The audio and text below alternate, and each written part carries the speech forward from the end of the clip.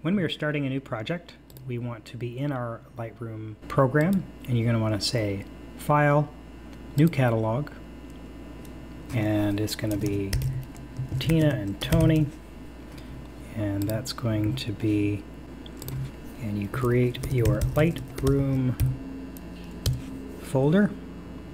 I call it Tina and Tony. I create it, and I have a nice brand new Lightroom library ready to use.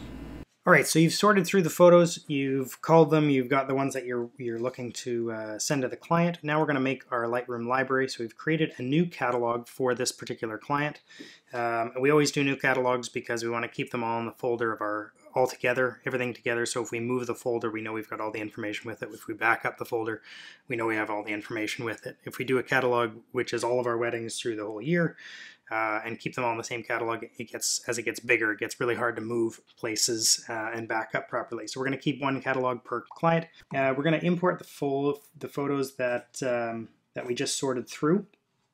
And there's a couple of notes here when you're importing of selections that you should have.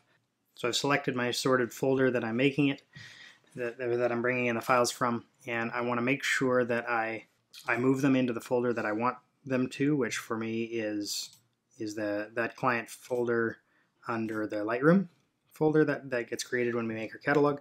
And I want to make sure that I build smart previews when I import.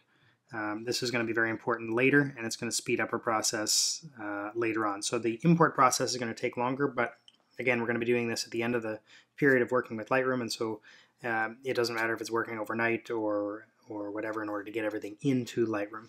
So we are going to go ahead and import those. I'm going to move them from the sorted folder into the Lightroom folder, make sure I build my smart previews, and get started with that.